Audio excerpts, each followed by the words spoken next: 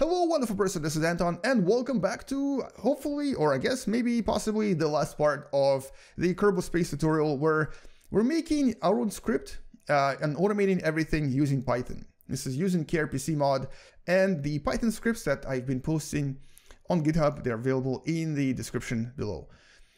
Today we're doing the moon landing. This is the script that I wrote for it, and it's very similar to the one we used before where we landed on Kerbal. I just had to kind of adjust a few values, and specifically one thing that I changed, like pretty much everything here is the same. We have our measurement of altitude of vessel flight using the surface altitude value. We also have the speed value using orbital speed. We are using autopilot and pointing ourselves in retrograde. And the only thing that's kind of different here is when we start firing engines based on altitude. So the first check I do is at the altitude of 15,000 meters. Until then, nothing happens. That's why it says pass. And as soon as this altitude is reached, we check for orbital speed. And if our orbital speed is over 500, which is actually, it's going to be over 500, we're going to engage our engine. And as soon as it's below 500, we'll stop our engine. Second check at 7,000 meters, same thing. And then we're also going to print, okay, 7,000 finished or done. Here, what it's doing at 7,000, it's basically checking if the speed is over 250. Then it's doing the same thing.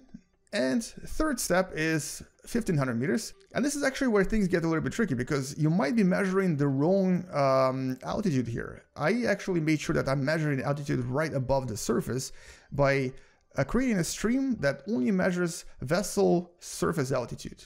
If you're measuring just a general altitude, you'll unfortunately most likely be colliding with the moon because sometimes you land on a mountain or on a slightly elevated surface, so you might be calculating the wrong altitude.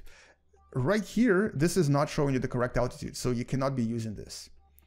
And the last part here, right when we get to 300 meters, this is when we'll start doing more sort of specific adjustments.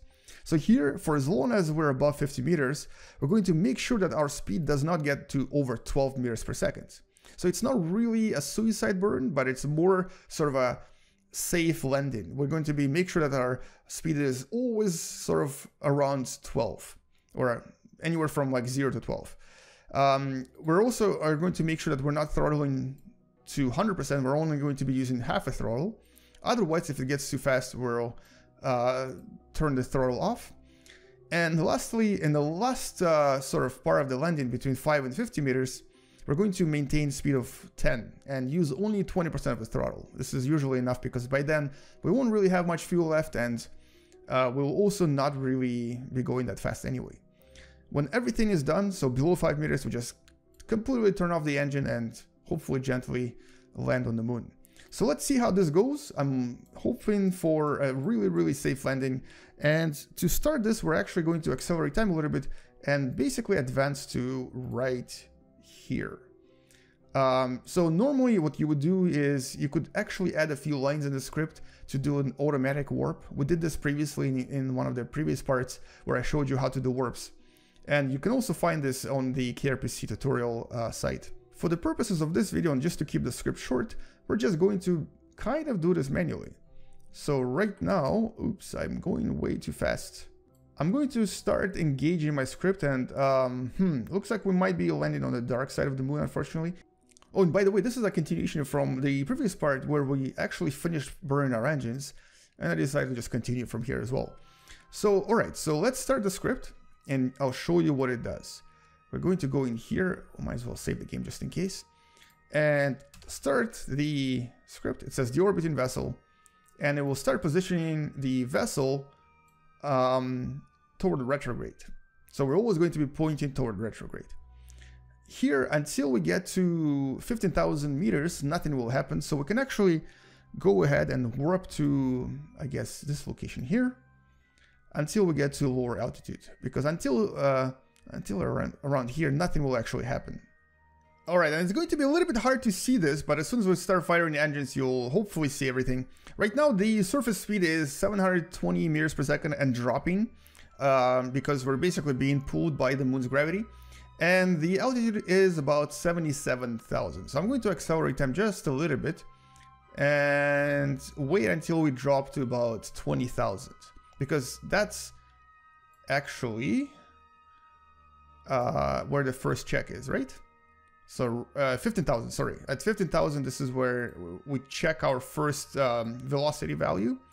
Now, I don't like how we're landing on the dark side. This is not what I was hoping for, but we're going to do this landing twice. So this is just a test landing, and it's actually perfect sort of opportunity for us to see how good the script is at landing us in a position where we would not be able to land manually. Like here, how would you possibly land manually if you can't even see the surface, right? So landing on the dark side is usually really, really difficult unless you use MechJab. This script will hopefully save us from this, so let's see how it works. And this is completely by chance, I didn't actually expect this. So first check, it's dropping the speed to about 500. And stop. Oh, okay, and second check, it already reached the second check actually. You can see Kerbal in the background. And now it's going to go for the third check. You can actually see the checks as they come. So 7,000 done. The third check will be at 1,500. And there it comes. And now it's going to kind of gently approach the surface, starting with, I believe, 1,500, right? And look at that. So it dropped the speed quite dramatically. And now it's going to do these gentle drops, making sure the speed never actually goes to more than 12. It's currently at between 3 and 4. So that's not a suicide burn, but it's a very gentle landing. And look at that. Look at that. We're actually just landed. It's kind of hard to see because there's no lights here right now. And I didn't really bring any lights. But we've landed. We're officially landed on the surface. And I guess the only way I can show you this is to wait until the sun comes up here. So we're going to actually run the simulation super fast until we get to see some sunlight. But basically, look at that. Look at how perfect this landing is. This only took me a single try, and even though I could not see anything, we were able to land right here on the moon. Now, I want to try this again on the actual lighter area, and also possibly in a crater or something that is a little bit more difficult to land on. So let's see how well this simple script does on a more difficult terrain. And so for our second attempt, we're going to be landing more or less sideways, or I guess with a lot of lateral velocity, and right here, somewhere in a little crater, and on the bright side. So let's do this again. We're going to re-enable, okay, it's already enabled. We're going to start the script and wait for everything to start as well. Okay, the script started, and basically let's just see how Python handles this landing. It's a little bit more difficult because we're going to have a lot more lateral velocity, but hopefully everything goes fine.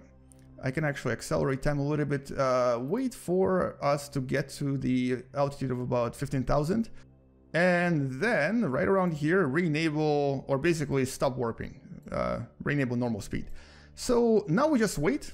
The surface speed here is a lot less, mostly because of the approach I chose. But nevertheless, though, this is going to be a different type of a landing. It's more sideways than it is completely horizontal like it was before, or completely vertical, that is. So here we can actually accelerate time a little bit more.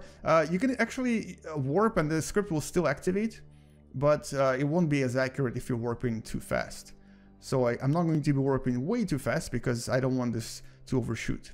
So I think we'll be landing in possibly one of these craters, although maybe not. Maybe we'll actually be landing right before them. So maybe in this little crevice right here. But let's see what happens. I'm actually kind of curious. I haven't done this before.